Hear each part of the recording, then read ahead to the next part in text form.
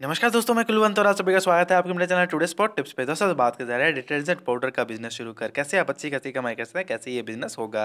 आगे हमने दोस्तों बता दो भी सारे टेक्नोलॉजी बेसिस मेकिंग जान चाहते हैं, प्लीज चैनल को सब्सक्राइब करना ना बोले तो चलिए दोस्तों शुरू करते हैं।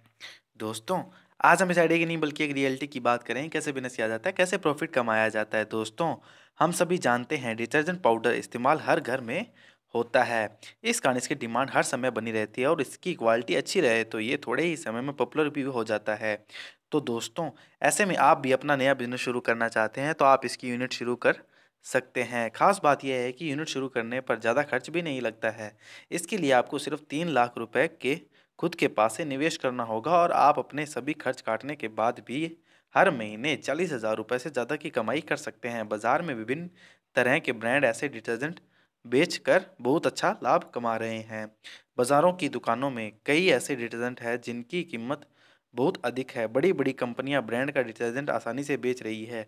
आप भी अपने ब्रांड का डिटर्जेंट सरलता से बनाकर बेचकर बहुत अच्छा मुनाफा कमा सकते हैं। तो इस वीडियो को लास्ट तक जरूर देखें और लाइक ज़रूर करें।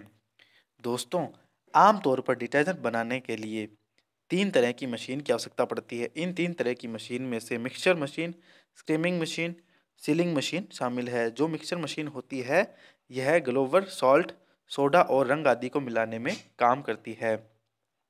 स्क्रैमिंग मशीन की मदद से बने हुए डिटर्जेंट को और भी बारीक बनाया जाता है और जो सीलिंग मशीन है इसकी मदद से पैकेट्स को सील किया जाता है। इसके बाद आपका डिटर्जेंट पाउडर मार्केट में बिकने के लिए तैयार हो जाता है। डिटर्जेंट पाउडर बनाने के काम आने वाली मशीन पर हम कुल खर्च की बात करें तो इसके लिए 45,000 रुपये से लेकर 3 लाख रुपये तक की मशीन उपलब्ध है।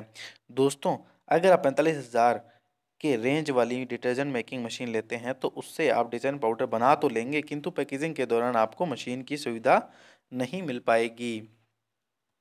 उसके लिए आपको 75,000 रुपये खर्च करके अलग से एक सीलिंग मशीन लेनी होगी और 3 लाख रुपये वाली मशीन में आपको पूरा सेट मिल जाता है जिसमें मिक्सचर से सीलिंग मशीन सभी तरह की मशीन होती है। दोस्तों ये मशीन आप ऑनलाइन मार्केट से भी कम दामों में खरीद सकते हैं। इसके रॉ मटेरियल की बात करें तो उसके लिए आपको एसिड सैलरी, AOSD कोल, global salt, colour salt, soda S, dolomite, trisodium phosphate, sodium ट्राइपोलीफॉस्फेट, carboxin माइथाइल, perfume और ब्राइटनर आदि आप ये सामान भी ऑनलाइन बेहद ही कम कीमत पे खरीद सकते हैं। इस बिजनेस को करने के लिए कुल खर्च कम से कम 5 लाख रुपए का आता है। ये आंकड़ा आपकी मशीन की कीमतों पर निर्भर करता है। यदि आप मशीन कम कीमत जैसे 75,000 के आसपास वाली लेते हैं तो आपका कुल खर्च 2,50,000 के करीब होगा। आप चाहें तो इसके लिए प्रधानमंत्री रोजगार योजना के तहत लोन भी ले सकते हैं।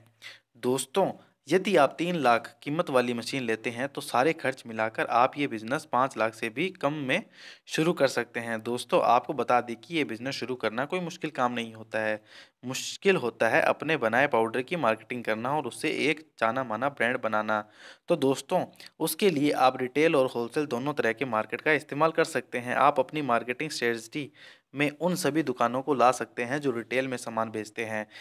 इस तरह के दुकानों में अपना बनाया सामान भी बेचने पर लाभ अधिक होता है।